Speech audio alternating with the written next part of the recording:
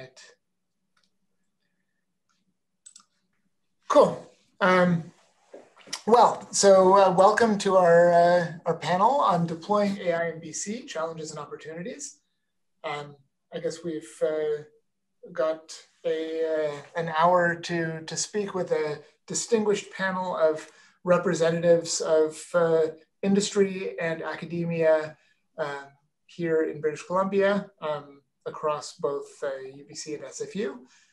And we're going to speak to them about where they see the AI impacting their industries in the near future, the opportunities that they see in BC, and some of the challenges that they're working on. For each, and then after that, we're going to, of course, open this up to questions from all of you and have a bit of a discussion with all of you, which I hope we have the technical wherewithal to do. So let me begin by asking the panel to invite them to introduce themselves. Maybe to make that easy, I'll call on the panels one by one in the order that I see them in my grid, which may or may not be what they see. So Greg, why don't you go first? Thanks very much, Kevin. My name is Greg Mori. I'm a professor at Simon Fraser University. I work on computer vision and machine learning. I've been a professor there for about 16 years, and 2.5 years ago, I joined Borealis AI, and I'm currently full-time there as a senior research director, building AI-based products for financial services. Quick backgrounder, I mean, I've worked on vision and learning for quite a long time, but over that 16 years, I also worked with a lot of different startup companies, and I've 9 of them is sort of the count so far. And there've been a lot of great stories and adventures along the way. And I've always been really excited about building products from the AI research that we do. And I'm excited to be part of this panel and hear more about different perspectives. Thanks. Aline? Hi, good morning. My name is Aline Talhouk. I am assistant professor in Obstetrics and Gynecology at UBC. So I work on developing clinical predictive models in women's health, particularly in oncology, in gynecological oncology. I'm also the director of clinical informatics, data science, and outcomes research with OVCARE, BC's gynecological cancer research team. Thanks. Douglas. Hi, I'm Douglas Kingsford. I'm the Provincial Chief Medical Information Officer with Ministry of Health. I'm one of the leadership team with the Provincial Digital Health Strategy, and I co-chair the Digital Health Strategy Office, which holds the enterprise architecture function for the sector. My background is I'm a family physician, but I also have an engineering PhD in AI.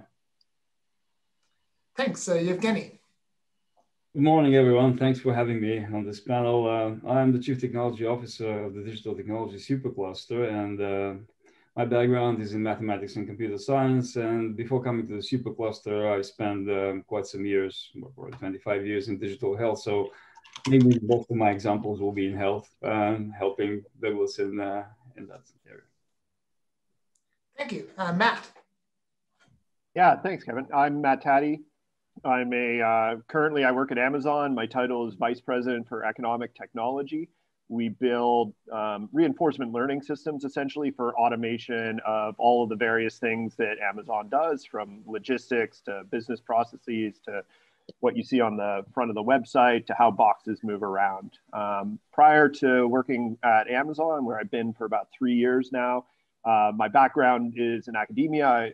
As a statistician, I was at the University of Chicago for 10 years, and I've also worked at a number of other tech companies, big, small, startups, and everything in between. So, and I'm a BC native, and we're doing a bunch of stuff in Vancouver right now. So I'm really excited to be back part of this community. Thank you. Frank. Hi, Kevin. My name is Frank Wood. I'm an associate professor of computer science at UBC. I guess one of those CIFAR AI chairs at Mila, the chief science officer at Inverted AI. And before here, I work on probabilistic methods and statistical machine learning. Before here, I was a professor at Oxford and a professor of statistics at Columbia. And I did it the other way around to most everybody here, which is to say that I was an entrepreneur for a long time before I became an academic, and ran a bunch of companies that did okay. And I'm very happy to be in BC, playing with you all, trying to build the local infrastructure. Cheers. Thank you. Finally, we have Cal. who I can't hear. You're going to need to unmute yourself. Yep, I'm Cal Ruberg. I'm the Vice President Future and Chief Innovation Officer for Teck Resources. A little bit about my background. It's been a little bit in mining with Placer Dome before that, but mostly within the AI field since the 1980s. Deep background was with the Media Lab or the architecture machine at MIT, then with the national labs down in the US doing a lot of simulation work and learning work, as well as with IBM, and then to TELUS and Deputy Minister in Manitoba and CIO there. You know, a very sort of meandering career, if you wish. Very pleased to be part of this very august collection of folks, and I look forward to the discussion. I think BC is home to me, is home for me now. I've lived in many places, but it is the most wonderful place on the planet. So why would anybody not want to come here is a question.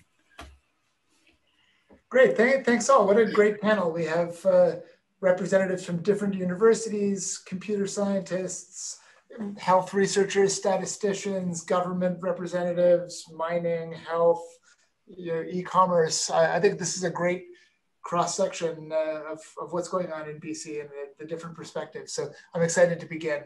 I realize I didn't introduce myself, so let me do that.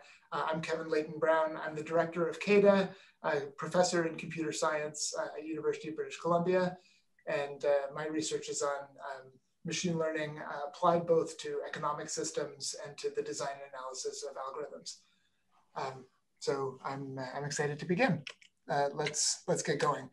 So I'd like to begin by setting the stage by thinking about the near future of artificial intelligence, particularly as you see it impacting your own industry or research area.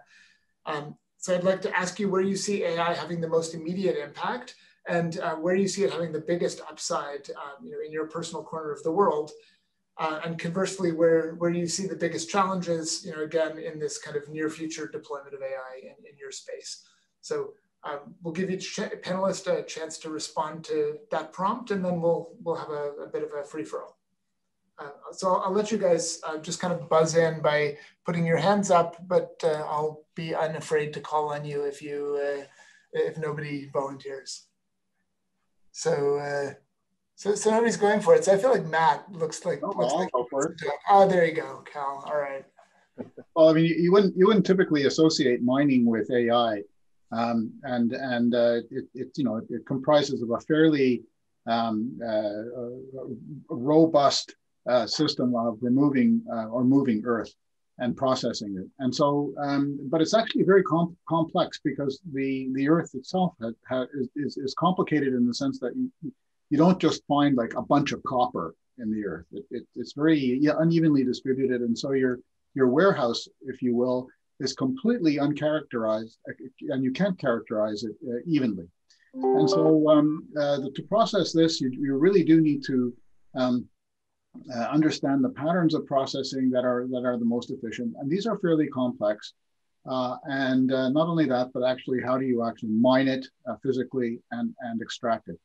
And throughout that whole system, there are so many variables, and these change over time so quickly that it's impossible for a human being to actually capture all of this. And so to that end, we started a program called Race 21.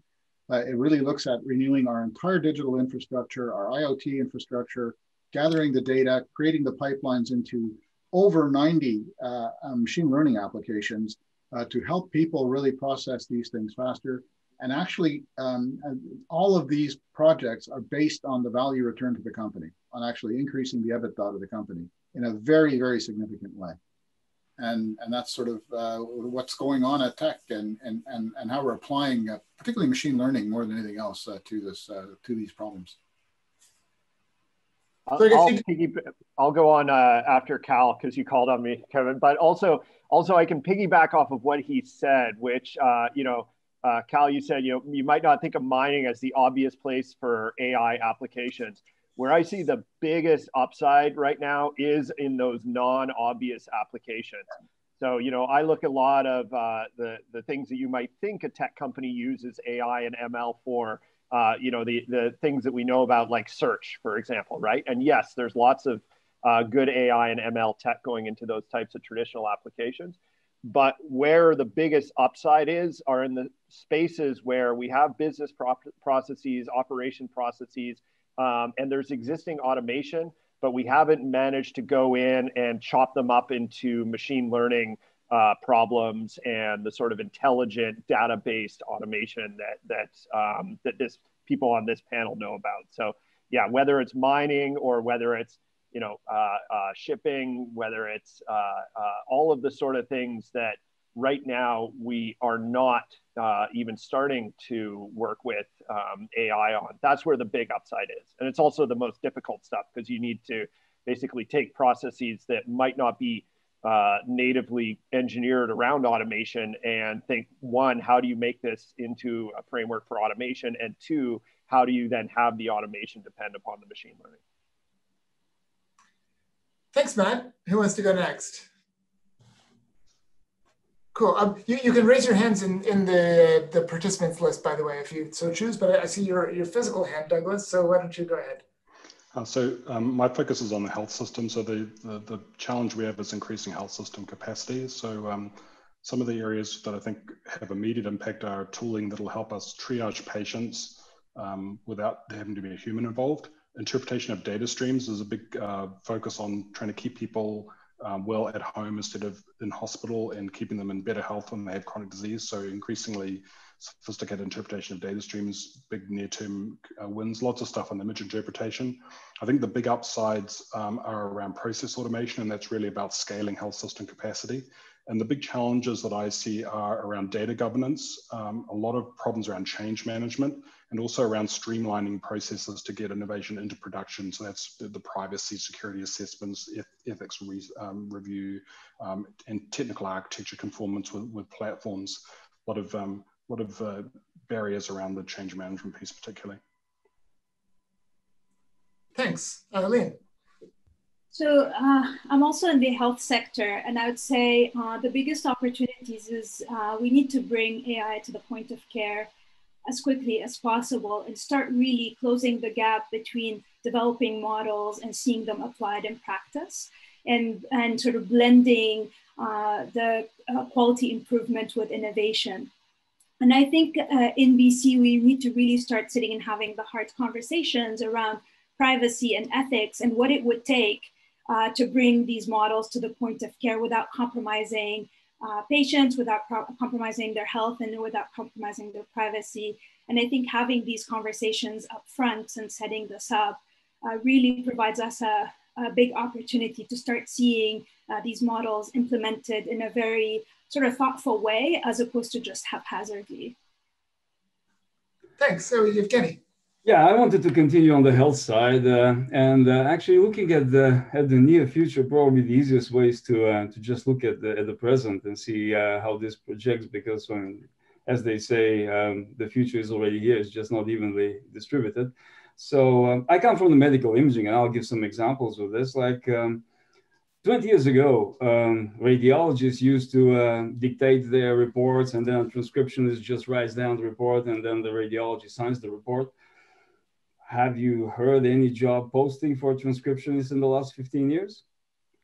There isn't. Everything is done by an NLP. I mean, it's not AI, but that's exactly what these guys have been doing in the speech recognition. And if you look at today, it's because it didn't change the workflow. It's actually allowed to improve the workflow without asking the parties to change something. For the radiologist, it's still the same. The guy still dictates, gets the reports, signs it. Why didn't this happen in some other verticals in clinical space? And people, as far as the recent studies are, 55% of their time, of physicians' time, is spent in data entry. This is because they will need to change their workflow. So what are the areas where AI can add value to the workflow without necessarily disrupting it? We've got an interesting project, again, in the imaging space in the Supercluster, which a company called OneQubit is leading. And they have an interesting set of algorithms that detect X-ray chest abnormalities. And what they actually do is that they analyze the images in the background and they attach an annotation object to the image, to the study. And when the radiologist looks at them, well, he just has an additional information, say, look at that image. There is a possible pulmonary embolism in here. So it's actually adding information without changing things to the end user. So I think that the near future will be in places where there are some of those additions that don't necessarily disrupt the entire workflow, but add value so that they can be more easily accepted. Thanks. I guess there's two of you left. Who wants to go for it? I could answer a question in the Q&A. Is that okay, panel chair? Someone asked you, it falls, I think, on what Matt was saying. I really loved Matt's answer about these non-obvious applications in a sense. And someone on the QA asked, how can an AI CS student get into non-obvious applications without prior experience in those domains? And I think that's a really great question. My answer to that would be that we do that in teams. So we have multidisciplinary teams where, at Borealis, we're part of RBC, really, really large, successful bank. I don't know a lot about banking, to be honest. I'm learning about it. I go talk with my partners in RBC. They teach me about their problem domain. As an AI researcher, these opportunities that come up, my job is to formulate them as machine learning problems.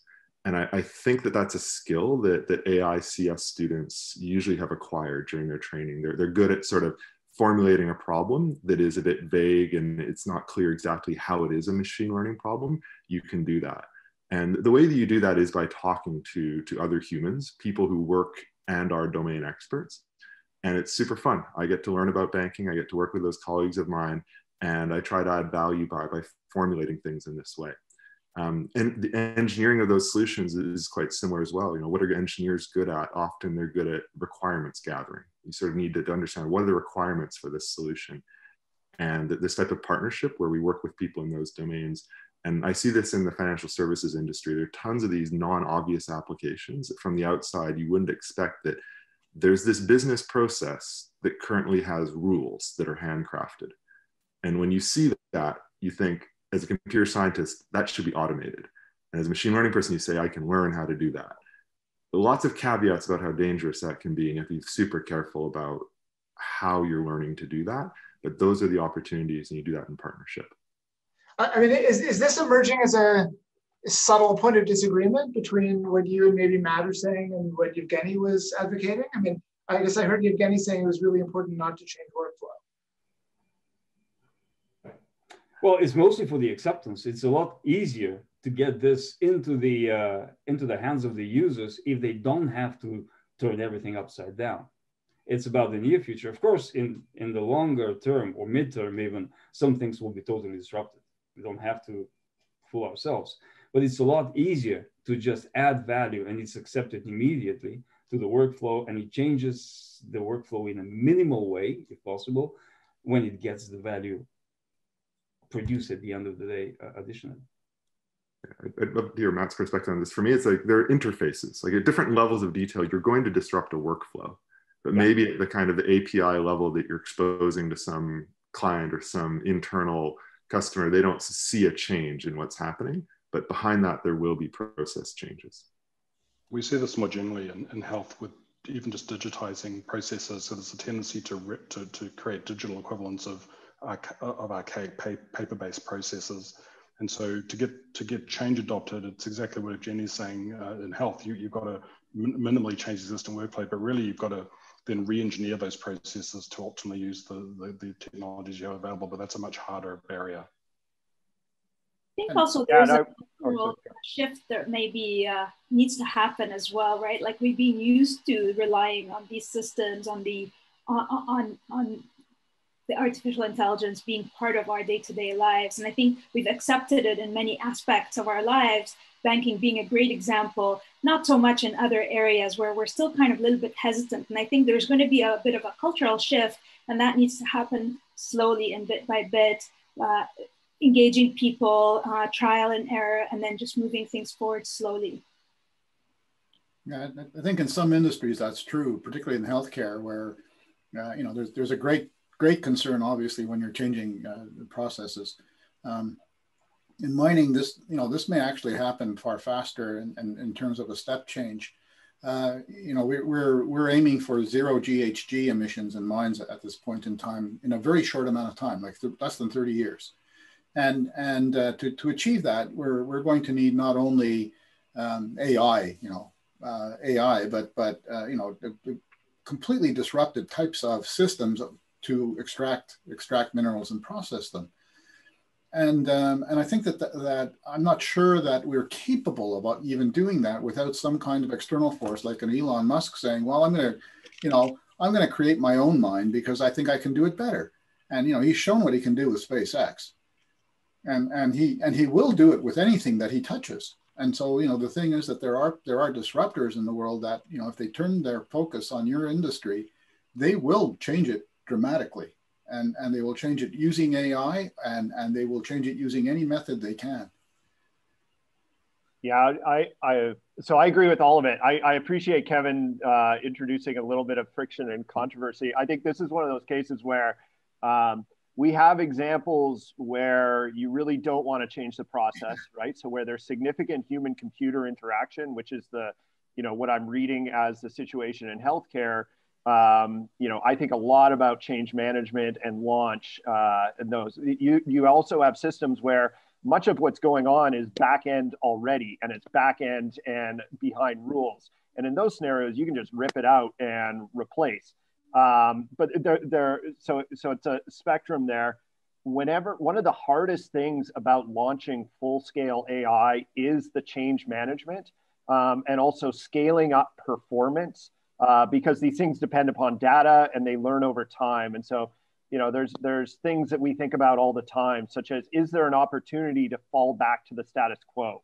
And that's something that might help when there's significant human-computer interaction. When the human gets confused or it's not working, they can fall back to their original way. But it's also something that applies to back-end systems where, hey, these heuristic rules that were developed over time, they might look like nonsense to the new person coming in, but when you start removing them, you quickly fall, put your foot in something and realize that, oh, there's, 20 years worth of folklore that led to this being here. And it is good folklore. It's based on some real experiences. So I think the main point is you just have to take a lot of care in change management and launch whenever you're moving to a new system. And you got to think about that as important as what you're developing as the end state.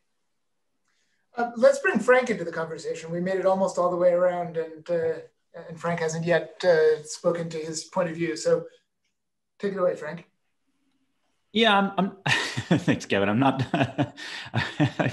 I feel oddly, like some sort of weird counterpoint in this in this entire discussion.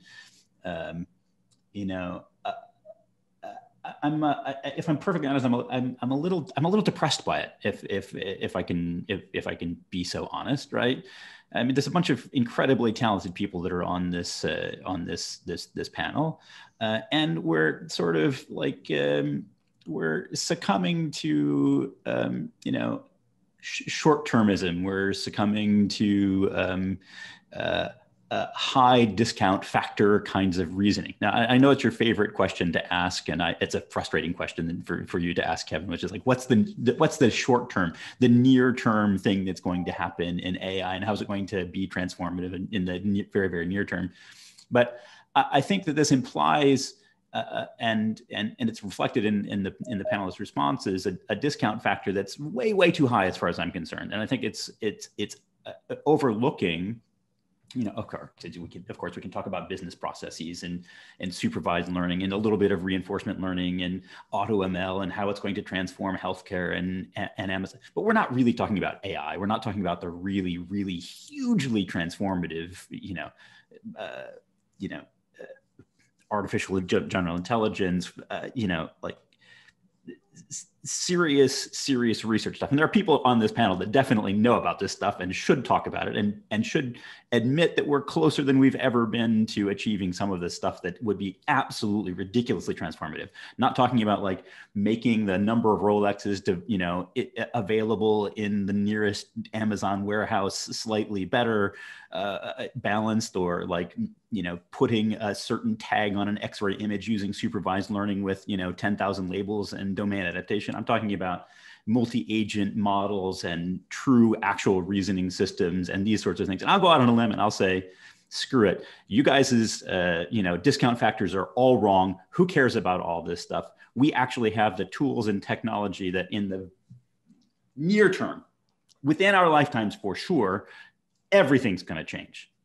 Everything's going to change. So take note, Frank's startup is not interested in making money in any realistic time horizon. He's building a boy who can truly love. What do the rest of you think about this? Well, I mean, you look at SpaceX and there's your model. I mean, you know, this is Elon Musk of Vancouver. And it's a really good model because you have two companies. One is a traditional company that does exactly what many of us are sort of saying, you know, we'll go slowly and then we'll take the next step and we'll use everything that we used before. And I'm not going to name the company, but they're not even certified to fly yet.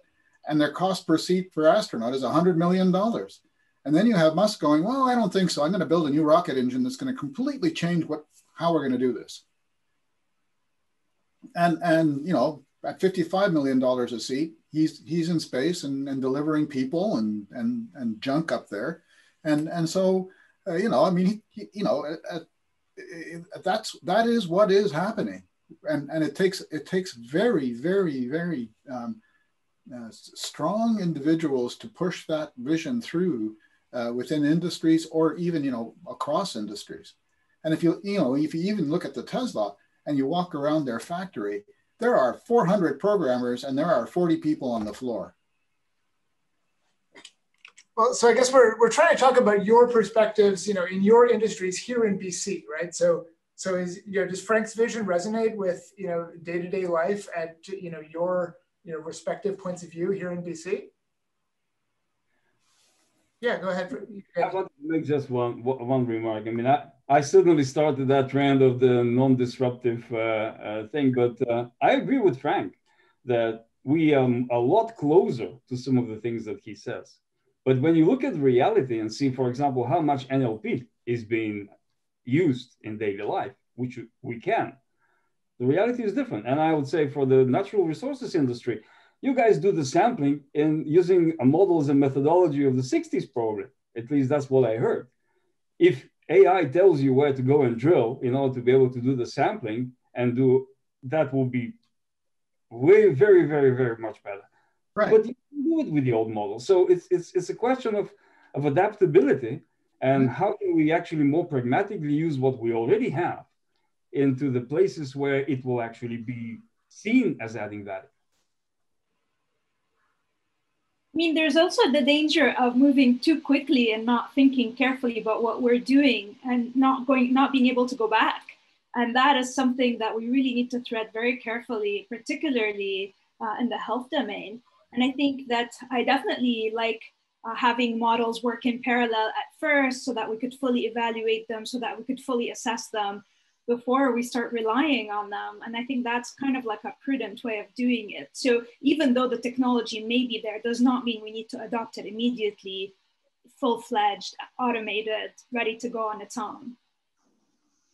I think Frank's presenting a false dichotomy here, right? So you just because we develop, what did you call it, Kevin? The boy who loves, and like the full AGI, it doesn't mean that large scale operations and business processes are going to go away, right? So, you know, and when I think about things, it's all about how can I take whatever, you know, the best, the greatest, whatever technology is out there and fit it into what I need to automate and scale. And so, you know, I haven't fully wrapped my head around the set of applications for what people would call general intelligence or AGI, but I think there's a little bit of a separation between there's a false separation between the pace at which you can move and get new tools and then how you can use these things. I mean, we're still going to have mines, we're still going to have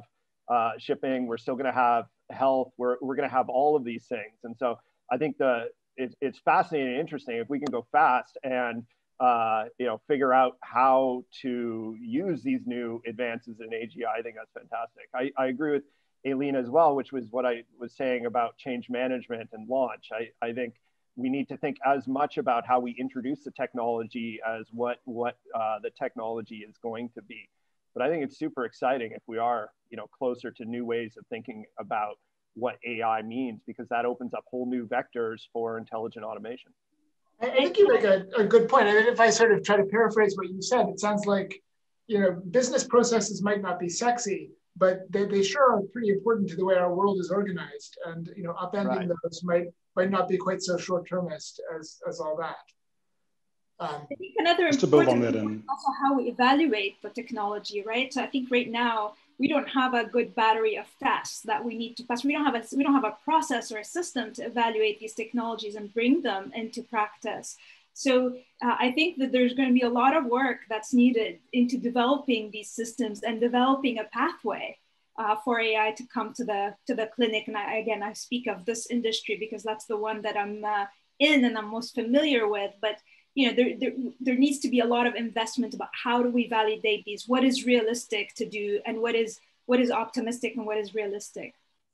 Just to build on that, in health, like long before we get to AGI, there's a huge number of quite simple problems that really could be benefited by the application of what we already know how to do, but it's just not happening at scale.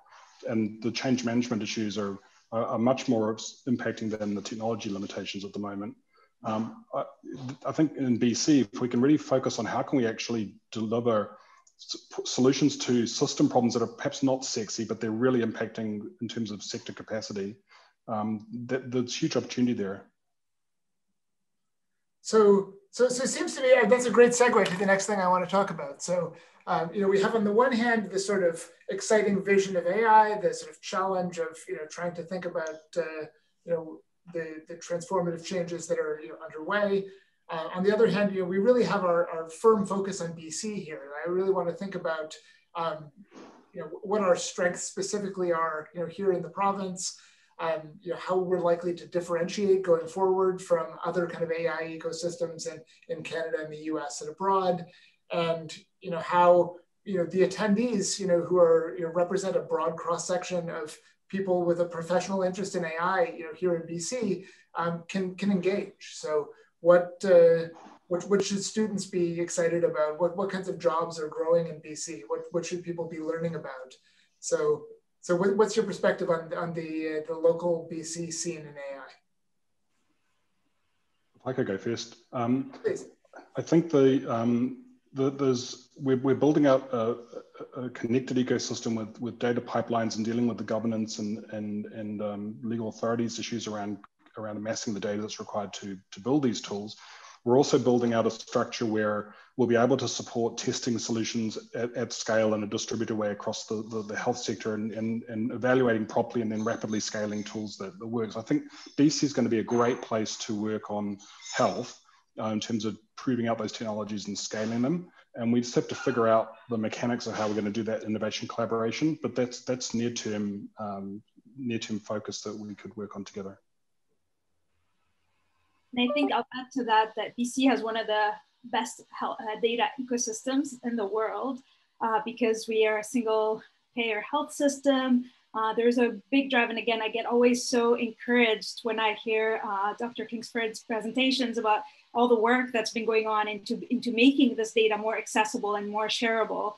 And I think adding to that the education element, so really educating, and again in health, educating the clinicians on how to interact with machine learning experts, with engineers, so that they are able to collaborate on projects that would tap into this amazing infrastructure. And again, I think we have the clinical talent here in BC and the data, and I think it's just basically an environment that's going to be really, really ripe for innovation.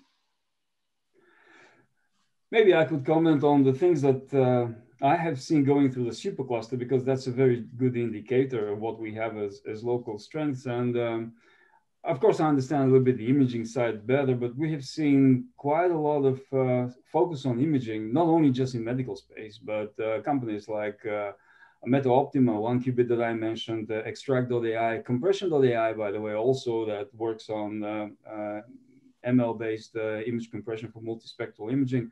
Terramera doing very, very interesting things in computer vision.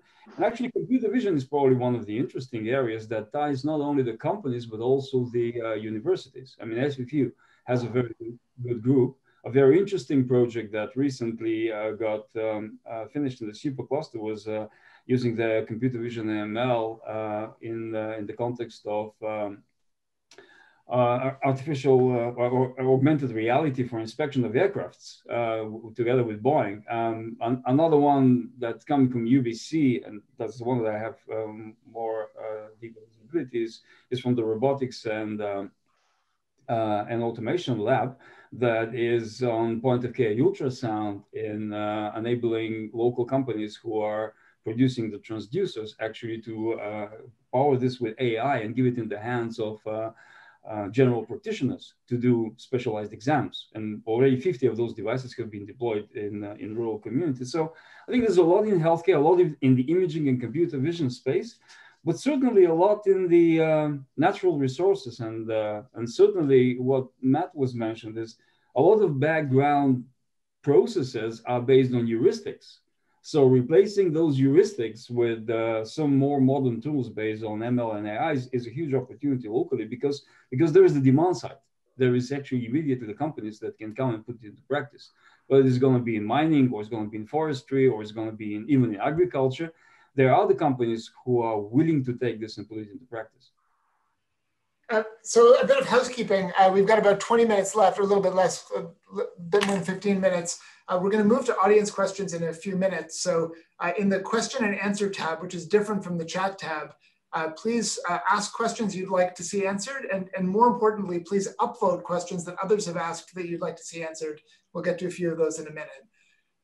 Let's keep going around the panel and talking about BC. And I guess in particular, I'd like to encourage all of you to focus on what should attendees take away, right? We have a lot of students, faculty, representatives of different industry. What do you think they need to hear about what's going on in BC? Well, I mean, at Teck, we're building an enormous program.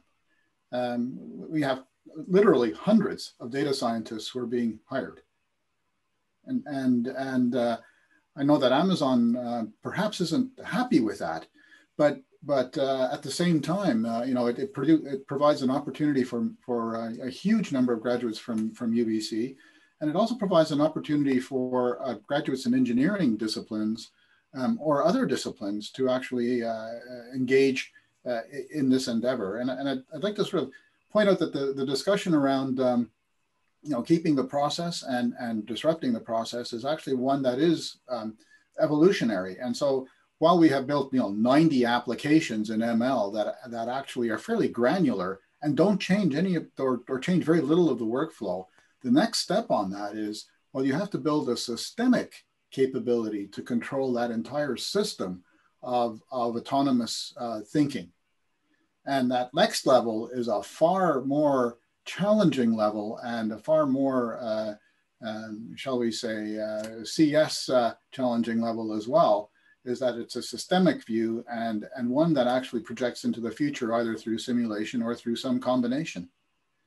And so, so it is a stepwise function of granularity to far more a holistic view of a system. I'll just answer one thing Cal said, which actually I think it's awesome if Teck goes and hires 100, or you should hire 500 data scientists, honestly. But when I think about Vancouver and my experience, my short experience in hiring up there, getting the density, not just of, say, data scientists or machine learning specialists, but people in the adjacent careers that are necessary for scaling these things, software developers who are familiar with large-scale optimization and the sort of tool sets that you need for machine learning, but less obviously, product managers who understand how to treat artificial intelligence or machine learning or reinforcement learning, in my world, applications as products. Program managers who understand how to map from processes to ML problems, and how to think about, what are gold standards, what are the right metrics, what are the right ways to evaluate performance and safety, like to Aline's earlier point, when you're using these systems. So, and you only get that by having a big group of companies, not a single company, but a large group of companies, startups, big companies, and often the big companies act as training grounds for the startups, right? So I think more of everybody on this panel and people in the audience hiring up in these fields, and also taking seriously how you need to support the machine learning in industry. It's not just hiring a bunch of data scientists, it's all the adjacent careers, and creating that deep set of skills. I think it's great. I mean, in Seattle, my office is across the street from Google, and I'm kitty corner to Facebook. And there's all sorts of other, Microsofts across the lake. And I think it's great. We have an awesome community and, deep set of expertise in not just ML, but in the adjacent fields that you need to actually build ML products. So Matt, is this something that, we cross our fingers and hope that it happens organically, or, is there some kind of top-down action needed here? So I don't know. I mean, it is not something that happens organically. It's also something that no matter how much top down, otherwise there'd be a Silicon Valley and a Seattle in every city, right? Because politicians all want it. They all want to do those sorts of things. So, there's things that can help. Really strong tech transfer out of the universities. Events like this, centers like CAIDA, are essential, right? Because the students and the faculty, they're the idea generation, they're the engine. You also just need a strong venture capital structure. You just need to be open to all of the opportunities. And it's not going to work everywhere, right? Some of it's just luck. Some of it's the right successes happening. And the only thing you can do as, I think, kind of a public top-down level is set yourself up to be in the best position to take advantage of those when they come along. Frank had his diagram earlier of the missing pieces and such in the sort of generation of ML or AI companies in BC. I don't know enough to say like what's missing or what's not there, but it's something that needs bottom up and top down. Yeah, Frank. So I'll go out there and be controversial again, I guess, and obviously I was one of the welcoming parties to say hi to Matt when he came to town and said Amazon's coming and so on and so forth. This is great, but I think the one of the attractions of BC to me is probably not dissimilar to the large corporations that are starting to figure out that maybe BC is an interesting place to be. Is a couple of things. One, it's a bit green fields here. BC has not overfit to, and UBC has not overfit to the short-termist, deep learning based, let's just regress the crap out of everything style of machine learning. We'll solve every problem in this way and, disrupt every business process with, regression and classification out the wazoo. There is a diversity of thought at UBC, which I think is very, very, very attractive.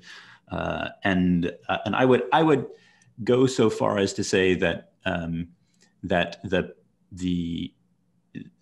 that historically the generation or like these kind of clusters of economic activity, like the Bay Area, like other like the lab-based companies in Boston, are really more about organic innovation at the local startup level than they are about big corporations coming in and hoovering up all the talent. So in some sense, I think maybe Amazon coming into Vancouver is actually not a good thing for the probability of a local explosion of economic opportunity, these sorts of things, right?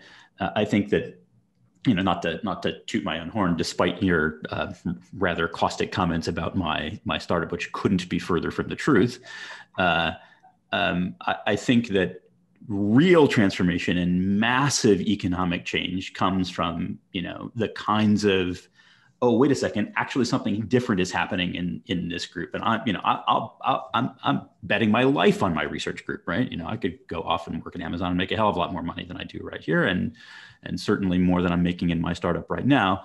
But I think that the diversity of thought that remains in BC and at UBC in particular, with respect to methodology, techniques, these sorts of things, and you're one of them, Kevin, this, right? Is actually the strength from which our ecosystem will grow, provided that not all of our talent is hoovered up by high-paying jobs or less well high-paying jobs because they're in BC in large corporations.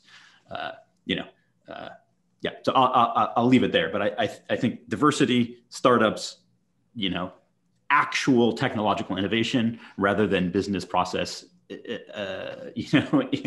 interruption, and that's where real value comes from. And it's here. My group is putting it out, and there are others that are doing it too.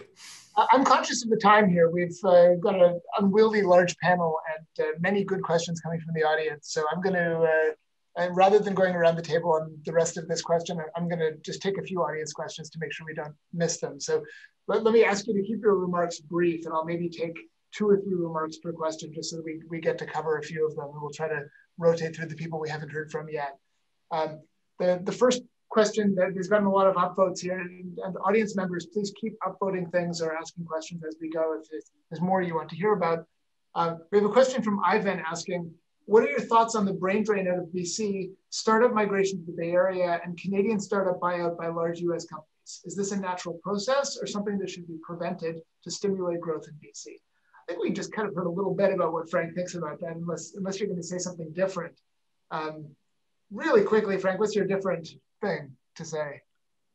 I think that Matt hit on it, and Evgueni is a bit to blame. So I think that I'll just go ahead and pull these guys in by being controversial again and say, the local VC community is still not really up to understanding like what the risk profile and characteristic of deep tech startups looks like.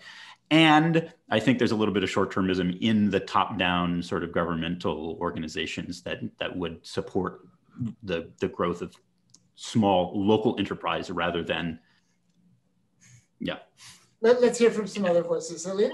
I think we need to encourage, the government needs to put up programs that encourage students to spin off companies based on work that they've done in their undergrad and graduate work, especially with researchers. So this needs to be something that we really put high priority on so that we could retain the talent in BC. Yeah, can I chime in on something? I think there's a huge piece missing in the ecosystem here, and it's, I call it healthcare DARPA. So for those of you who are familiar with how DARPA works, programs like autonomous vehicles, you say that there's a military need and you give money to partnerships between universities and companies to try to build those technologies. With government as first customer, often, licensing agreements to prevent the technology from drifting too far away or outside your control. And Canada just doesn't have this. They don't have this mindset that you need to actually fund professors to work with companies and at a scale. I mean, these programs aren't cheap. You can't do it for $15,000, internship program. That's not what this looks like. It looks like a serious investment, orders of tens or hundreds of millions of dollars for a program. And the same sort of that VC sort of lack of boldness and lack of really trying to do something big, it exists in our government too, and it's a major problem. You've got to come and say it's expensive. Frank's time is valuable. Right. It's well, let's I mean, not to jump in on you, but Kevin and I I'm basically run by DARPA. My lab is run by DARPA. I have, several $1 million in DARPA funding, and it's impossible to get in the Canadian the Canadian ecosystem. Thus, why I want the startup thing to bring in money, and that's the mechanism for funding. And there's a really interesting alternative model that can happen here. But that's the model that has to happen. Otherwise, it doesn't exist here. I have the same thing. Like when I was a professor, I had IARPA money. Same thing. I'm working for the US government and I'm building technologies at Google and other smaller startups are hoovering up on internet video analysis. Where's BC? This is not doing it. And there needs to be that vision that says, we're willing to spend $100 million, literally that amount, and maybe nothing will come of it. Okay, so be ready for that. It's super risky. But if you do that enough times, something huge will come of it. And you need to put in place those structures where government will say, we want this. If there's actually a thing we need and we don't know how to do it, companies partner with academia, go build that thing and we'll buy it. And you can maintain the rights to resell that to other people. This type of thought leadership needs to happen. It has to be those stakeholders who say, okay, I want to improve patient outcomes. And here's the type of thing that I think we need to do that. I have a program manager who comes from Ministry of Health who actually understands, like, again, Matt was talking about like, people you need around the ecosystem. You need people who can say, there's a program that we need to run that will deliver value if you can build this thing. And yet fund it at a serious level, not $10,000, okay? And give it to academics in partnership with industry. Don't give it to industry.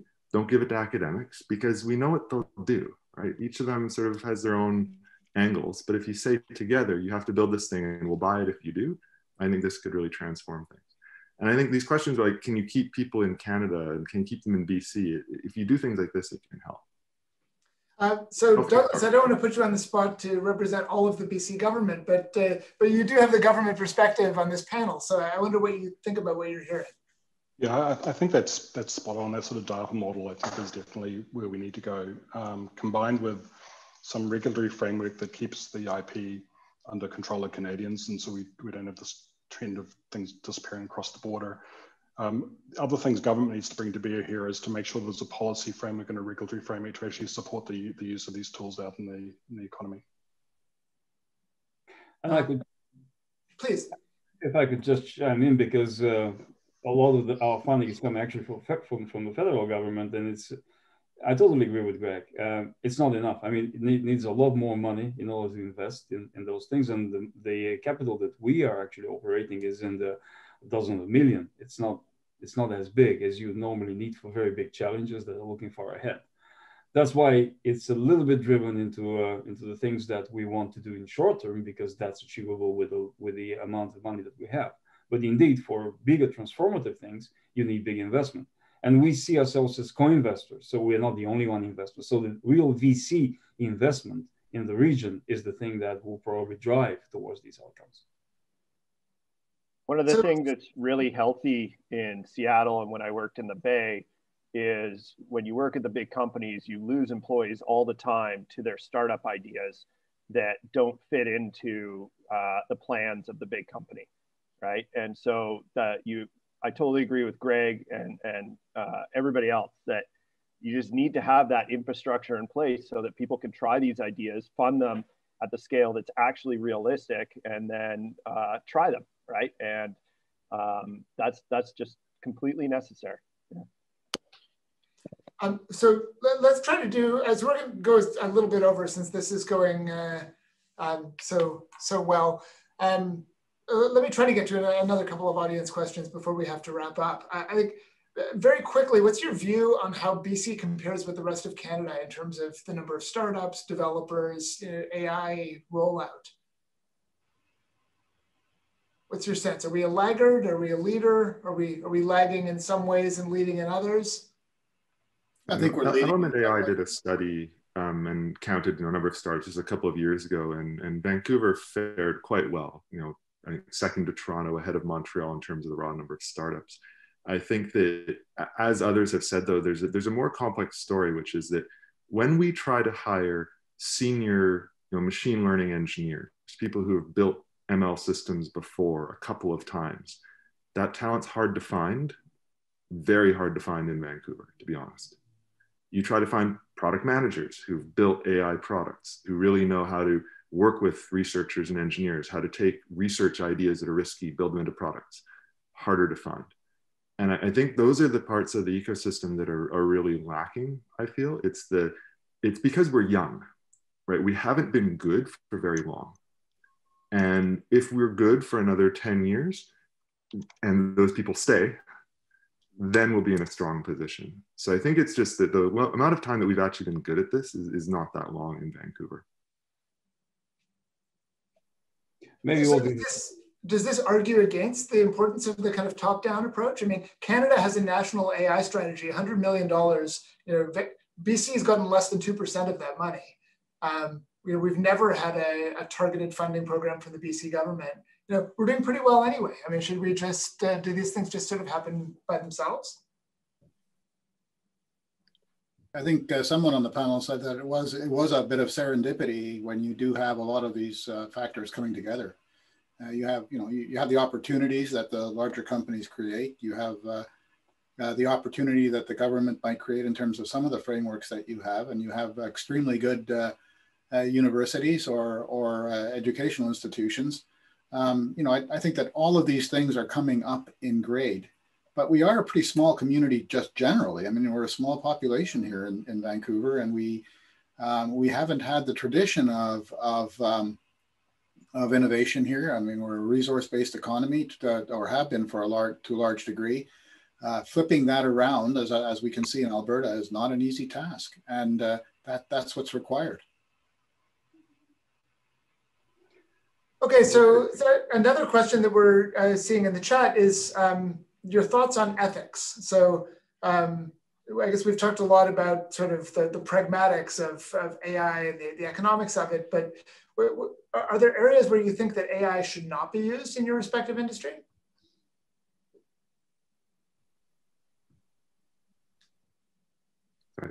I really like what Douglas said in response to my advocacy for a healthcare DARPA, is that it's super important that government sets ethics, boundaries, rules and regulations that are clear, and that's a super important thing. And I think that that's what is scary about many areas of AI, is that around social media and advertising and data collection, those rules and regulations are very have trailed behind. And I think for many sectors like healthcare, it's super important that that gets done properly by people who are experts. And I love that sort of statement. And I think it needs to happen very cerebrally, like we need to think about it and implement it up front. Also, we need to make sure that none of our models that we build unwillingly discriminate and are fair. So I think these are our areas that I think would need a lot of attention before AI could be really used.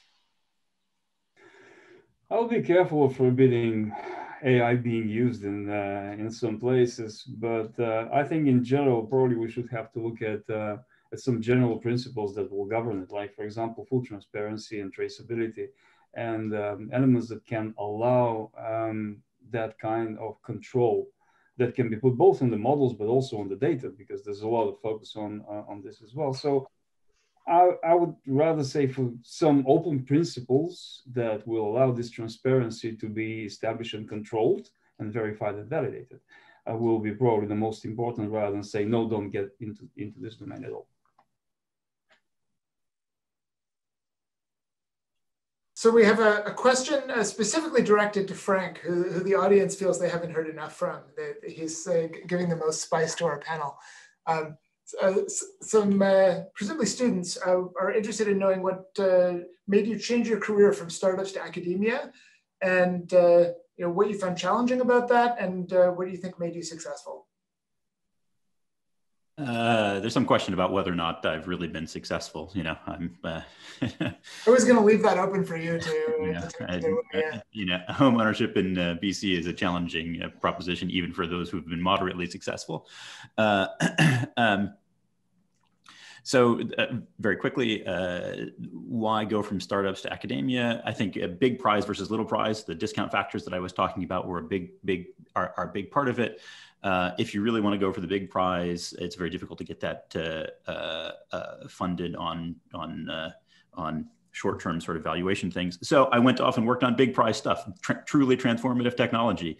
And now am going back because I think actually we've done some crazy, crazy cool stuff, which is yet to be recognized. And I actually think will form the foundation for BC's tech explosion, right? So there you go. That's the truth. That's what I think. The stuff we're doing is going to be absolutely transformative. And if I can get people like Greg to believe and come back out of Borealis and go back to being the AI vision researcher that he was and join up and these sorts of things, we can make something absolutely amazing happen here. So the tough part is you cut your salary by a factor of 5 and you play with kids that are 10 years younger than you, and then you're 10 years behind and everybody looks at you and they say, oh my God, you look so much older than Aline. It's disgusting, even though you're kind of at the same academic phase. So there's some social issues that are problematic there, but academia is a good place to sit if you want to work on fundamental problems with high risk reward profiles. And, hey, it's going to be fun when we come back out and show the world what we can do. And that's what's happening right now. Frank, you're leaving me wondering about, you've contrasted this sort of big picture, transformative, risky stuff with this sort of short-termism. And, the startups that you've been involved in, have operated on short-term horizons, right? I mean, they've been startups. You've already gone through several of them. These aren't like 20-year moonshots. So what distinction are you drawing between what you're calling short-term and what you're calling transformative work that a startup can do? Sorry, now I feel like I'm taking too much time. I really don't want to speak over this. So I just to reinforce the story. The early stuff, yes, was startups, right? I grew up a poor farm kid from Illinois. I had no money at all. I needed to make some money. So I went off and I couldn't be a graduate student. So I went off and I started companies and made some money, right? And of course, I built short-term stuff. Of course, content-based vision, visual search on the internet, the first image search engine on the internet. Cool. Yeah, that was interesting. In fact, Greg doesn't even know that. Interfolio, who cares? It's a business model, right? I don't care. Sports gambling companies providing, information to the Indian subcontinent. Who cares? It's not transformative. It is low value. Let's use deep learning to solve the next X problem, right? That, yes, we can make money doing that, and I can pitch that sort of thing. And what I'm saying is then going back into academia, that's where you work on the really transformative stuff. And the startups that I'm involved in right now are using this transformative technology and in a way that has, short-term profitability in mind, for sure, absolutely, that's monetizable. But there is this discount factor thing, and I think it is different here than it is, say, for instance, in the Bay Area, where you can go get, $10 million to work on a long-term idea in industry, in a startup, whereas you can't do that here right now. Right, that it's very, very, very difficult to do that because people are sort of the risk reward, the discount factors involved, and the understanding of the upside on the other side is just missing still. So I see a couple of our panelists sort of bouncing around. Does anyone want to get in on that idea, or should I move to the next question? I think that for one of the things that I would say to students who are working in towards a graduate degree. And I think that's something I faced when I was doing mine, and I did my training in statistics and machine learning, but yet here I am in the healthcare sector working in a health department. And I think one of the desires that I have is to work really at the application level, but I still wanted to stay in that research domain. So directing into one specific area of application and doing a postdoc in that area and really developing your expertise. If you want to stay in academia but work close to an application, that would be a good way to go. Okay, so I'm going to do one last audience question and then wrap up in 5 minutes. So our last sort of highly upvoted question is again about the BC AI ecosystem, and it's about next steps. So Alan writes, the BC AI ecosystem is healthy, but it's siloed. What do we need to get to the next level? Do we need a distributed AI institute, networking, academia, industry, government, and NGOs? Do we need some kind of top-down government policy like we've been talking about before? Do we need serendipity? Do we need more bold risk-taking? What are the missing ingredients that you think would take BC to the next level? I'll bite. Probably all of that. And as Greg said, a little bit of time and maturity, right? Because again, it's you have to build up the culture of people who have tried these things and failed at them, had small successes, are willing to think bigger. So yeah, I think it's, I don't think there is a magic bullet. Again, if there was, every municipality on earth would figure out a way to become Silicon Valley. And so I think you need all of it. And then you also need to not get discouraged that it might take several years, and to track the wins that you get. And, everything from what I'm doing and to the healthcare stuff to, what Frank is working on, those are all ingredients. There's not like a monolithic option here. It's the diversity of ideas and approaches to technology that builds one of these places. It's not like there's one way and that's what really does it. So, and it's the crossover, people training in one, learning in the other, accumulating diversity in their background and their ways of thinking. I mean, that seems a little, this is the second time you've said this thing about, otherwise every municipality could become Silicon Valley. We're not Moose Jaw, right? We do have a position on the global ranking. I happen to have a lot of family in Moose Jaw, and I think we could do some things there also. But no, you're right. Vancouver meant to be New York because it has a funny name, but then I thought I'd pick a Canadian one. Yeah, no, you're totally right. It's not going to happen. It's not going to happen everywhere. And Vancouver has it's a good pushback. Vancouver has the essential elements for it, right? Otherwise, I wouldn't be investing there. It's got the key elements very clearly. It's got the great universities. It does probably need better venture capital environment. There's probably things in government. Everything that everybody listed could be improved. But yeah, of course, the base elements are there in Vancouver. It's just obvious, right? You're also very closely connected when the border is open to places like Seattle, where there are a bunch of people who have tried these things at big companies, at small companies, failed, succeeded, everything in between, right? And also a lot of venture capital money, right? So I think the key ingredients are there. I think you just, you need all the other things to fall into place. What do some others think? Evgueni? Yeah, maybe something that will be helpful. I'm not saying that will be critical, but certainly will be helpful. And I have seen it happening in some of the other provinces is all of the AI companies are starving of data. So they don't actually have access to data, especially that's in the healthcare domain. So if there is some mechanism of being able, whether this is through synthetic data, like for example, Alberta is using a lot of synthetic data algorithms, but if there's a mechanism of supplying companies with necessary data to be able to do their work, that will be an interesting push in one way or another. Cal, what are you thinking? We haven't heard from you for a while. Well, I really do agree with Matt and many other speakers here that it really does take an awful lot to quote unquote foment a Silicon Valley. And I don't think that we can at this point in time. There are times in history where things happen and then they grow. Whatever happens here will be different, and it will have a character that is different.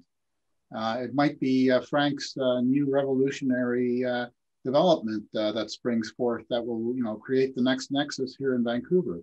But whatever it is, it'll need money and it'll need people.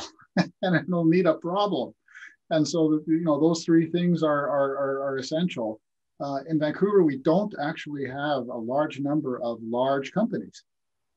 We have, a very, very few large companies.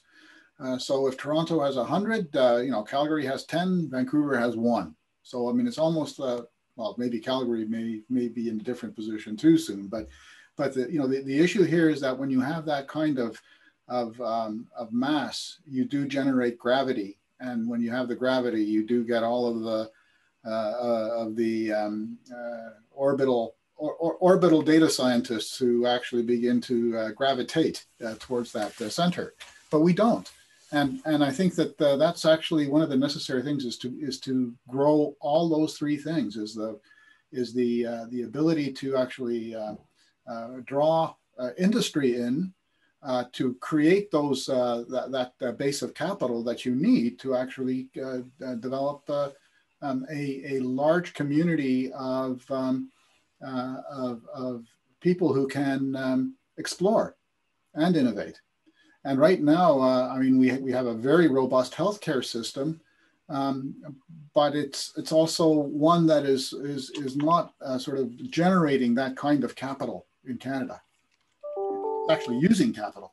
So there's a big tension here, I think, in actually being able to create that next step, or not the next Silicon Valley, but create a Vancouver that's very unique in its approach to this. I also think we're going to have to leave it there. We're at the end of our time, and in fact, we're well over the end of our time. But you guys had such good things to say. We took a bit of a detour. But let me end just by thanking all of you. I think as all good panels do, you guys have left us with more questions than answers. But I think really a diversity of perspectives that have shed a lot of light on the current state of things in BC and some promising ways forward. Let me let everyone who's here know or remember the industry showcase is our next event. So please go back to gather and make it over there, and we'll and see if you can find one of the panelists there if you want to buttonhole them and ask them questions about the outrageous things they said on the panel. So once again, thanks everyone, and see you at the next event. Thank you, everyone. Thank you. Thanks, everyone.